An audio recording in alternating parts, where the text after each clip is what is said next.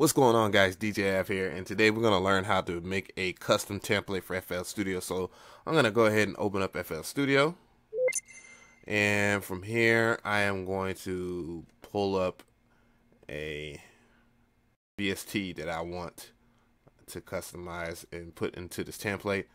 You can, select your favorite drums and stuff like that that you like to use. I'm just going to go ahead and duplicate this. Perhaps you might, whatever your favorite VST that you like to use in every one of your beats or whatever, you could use that. I'm just using Doom 2 as an example.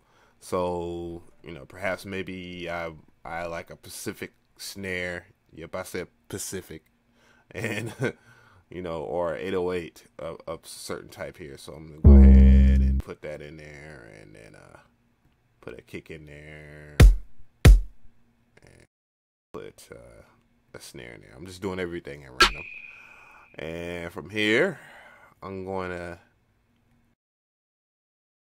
save it. So here's the deal here. Make sure that you're in your projects folder.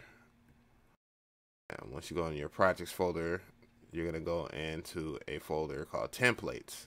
From templates, you're going to go and just name it something. I'm going to name it Dune.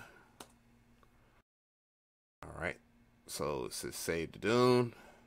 And from here, I'm just going to close FL Studio because it won't show up until I open up FL Studio again. Now, I am going to go to New Templates. I'm going to select Dune. And there you go. That's basically it. So, I'm gonna close FL Studio one more time so I can show you guys, because how FL Studio will open up a certain template. And as you can see, it opened up all those Dune 2s and the drums that I selected. So that's basically about it, guys. That is how you do it. It's not really hard at all. Shout out to DJ Idea for the idea for this tutorial. I hope this helps him especially and everybody else. So you already know what time it is. Stamp time, gang. Stamp time anytime. Trap Tendo.